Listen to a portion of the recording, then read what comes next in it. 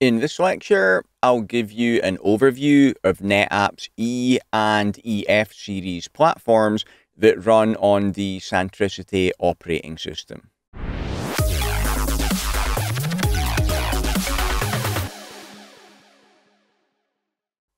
The E series and the EF series platforms provide simple, so easy to manage, very fast and very reliable block storage. So it supports block only. It's not block and file like you get with ONTAP.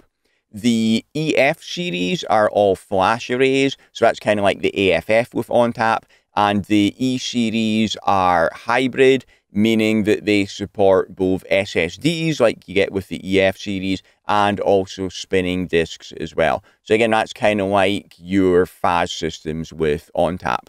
Your E series and EF series run on the SANtricity operating system, and the systems are dual active controller. So you don't get your big clusters with lots of nodes like you do with ONTAP. All of the systems are two controllers and they're both active at the same time, so they're both servicing clients. The client access for our block level access, it's either direct attached storage over SAS cables, or it is remote SAN. It supports fiber channel, iSCSI, InfiniBand, and NVMe over F.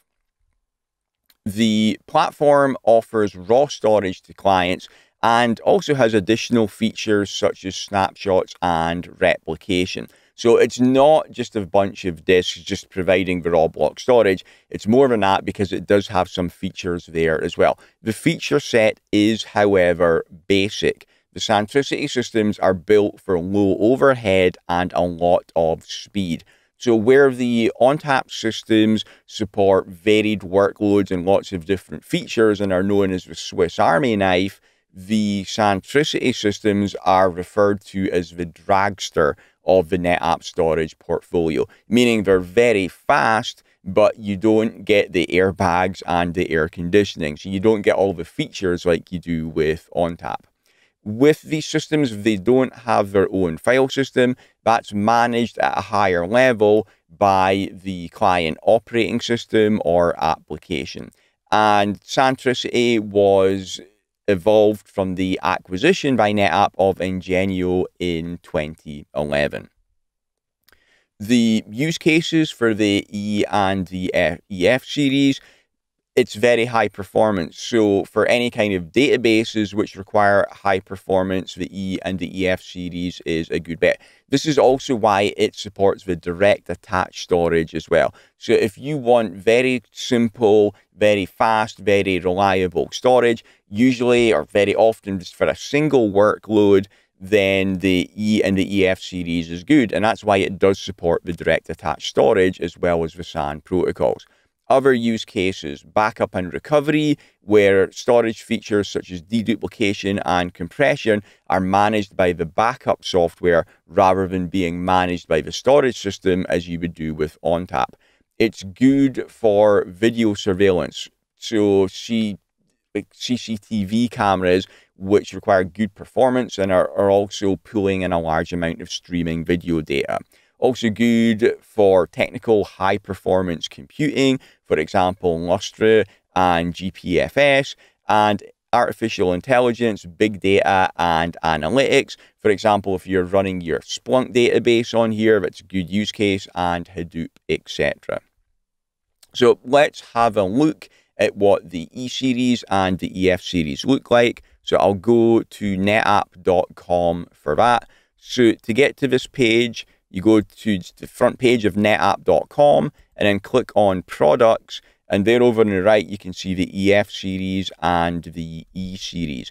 This page here is the EF series. I'll just scroll down past the ONTAP systems for that. So we've got the E5700 and the E2800. With all the NetApp platforms, it's always the bigger the number, then the bigger the system, meaning the more capacity and performance there. With the E2800 systems, so these support both SSD and the spinning disks, and you can get up to 300,000 IOPS on the system, 1.8 petabytes of raw capacity.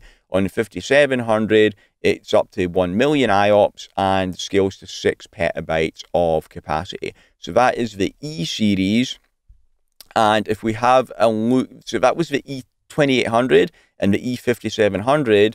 On the EF series, we have got the EF280, which looks very like the E2800, and the EF570, which looks very like the E5700. You can see the chassis is actually basically the same. So it's basically very similar hardware here, but the EF series, you're only allowed to put SSDs in there, and they've been performance tuned for that all-flash SSD only discs. And you're going to see exactly the same specs here as well, because on the E series, you could put just SSDs in there if you wanted to. That would give you this level of performance and also that level of capacity as well. So that's your E and your EF series. Going back to the slides again, and just like our FAS and our AFF systems, again, the way you get that extra capacity is by adding disk shelves to those controllers. Okay, so that was an overview of the E series and the EF series. Thanks for watching. If you want to get hands-on practice with NetApp storage for free on your laptop, then you can download my free ebook, which you can see above my head right now. Also, check out my NetApp Storage Complete course, which will teach you everything you could possibly want to know about ONTAP. Thanks.